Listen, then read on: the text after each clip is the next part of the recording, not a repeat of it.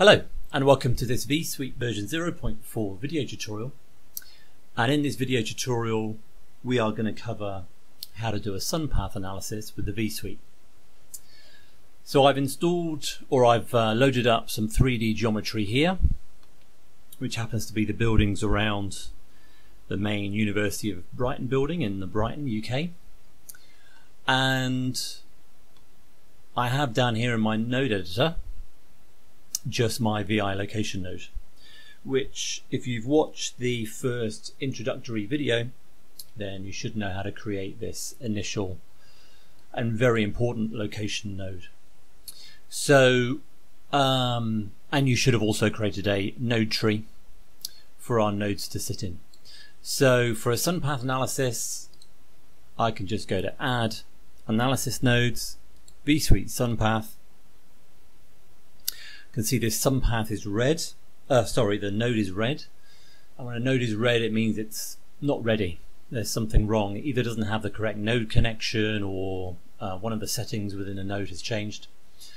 So to make it turn the default theme color, I need to first connect my location node into this node. And we now get this create sun path button here. And if I press that, then we should now see that a sun path has been created within the scene. Now some of these options are on from before, so I'll turn these off.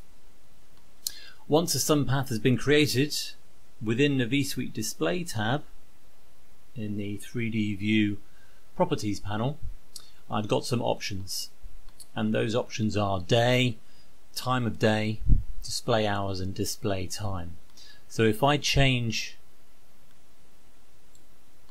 day of year, for example, you can see we've got a sun object here, and that sun object will respond in terms of its position to the day of the year and the time of the day settings that I have set within this vSuite display tab. One new kind of feature of version 0.4 is that whenever we set a day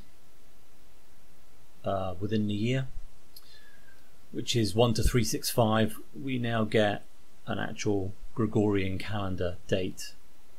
So we can see, for example, this is 4th of April, etc. So we get live real-time manipulation of the sun based on these two metrics. We can also turn on display hours, as each of these figure of 8 rings corresponds to an hour in the day. We can plot out on the 3D view those times for each of those hourly rings, and we can also display the date, the time and the altitude and the azimuth of the sun for whatever time and whatever day we choose, and that is another new feature in version 0.4. And we have some options here to change the color of the font that we draw for those hour numbers and our sun characteristics. We can turn on font shadow, and we can change the color of the font shadow if we want. So that's the basics of creating a sun path, but because this sun path is just a regular object, a regular 3D object within Blender, we can scale it down, we can move it,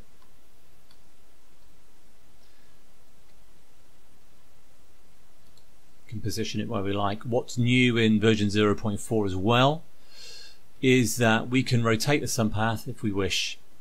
In general, positive Y, where the green arrow is pointing, is north, and that's the same throughout all the elements of the vSuite.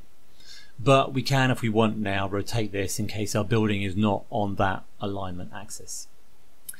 As an object, within the Blender scene, we can go to the Material tab, for example, and we can change some of the colors associated with the sun path. So we can change our, for example, we can change the color of the sort of year rings going around. We can change the color of the hour rings if we want.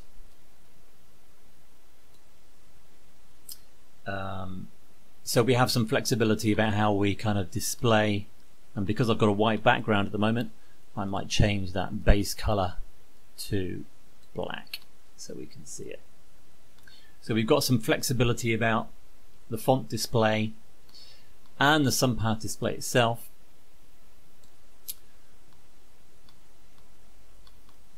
As you sort of see fit. And the background within Blender can also be changed. I turn on world background, for example.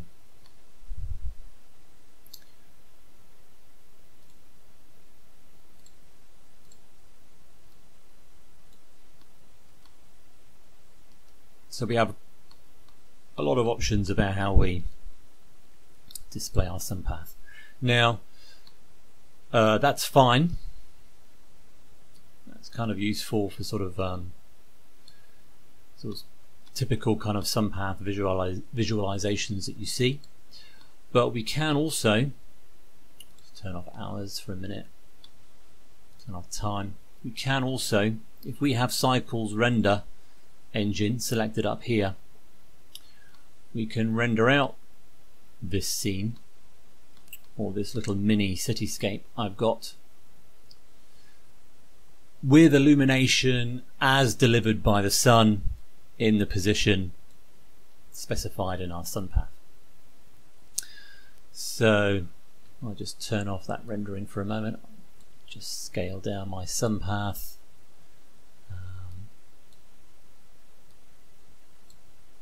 Over here,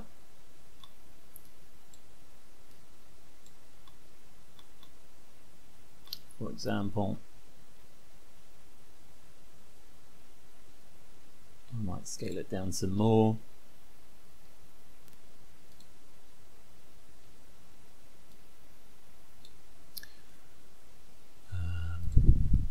Make the base black again.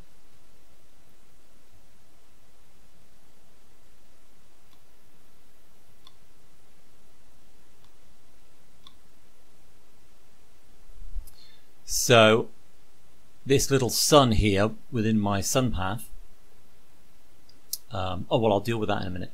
So as I move this sun around, then I can get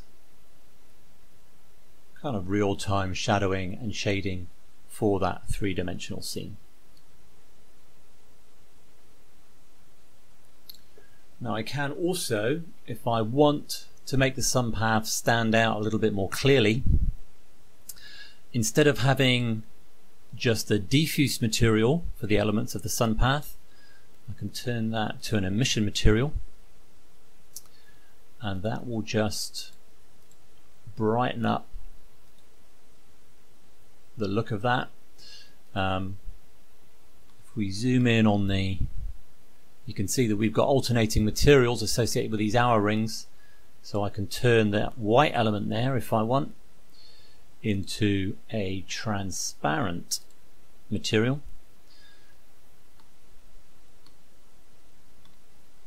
Etc.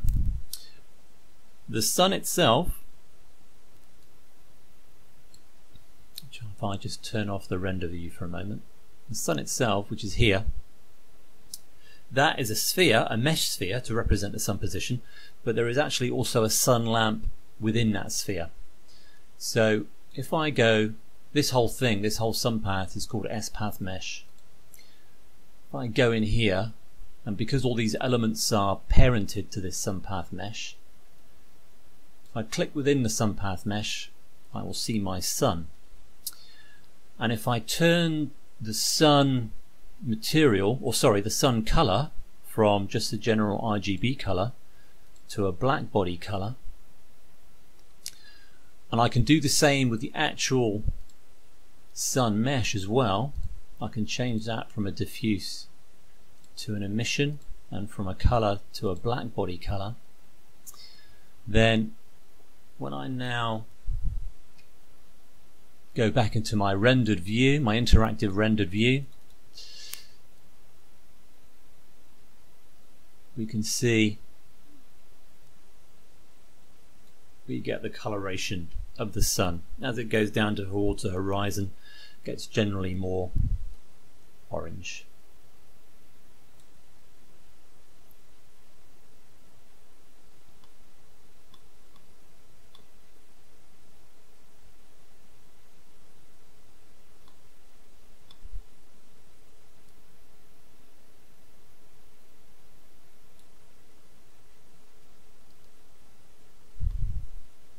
And that's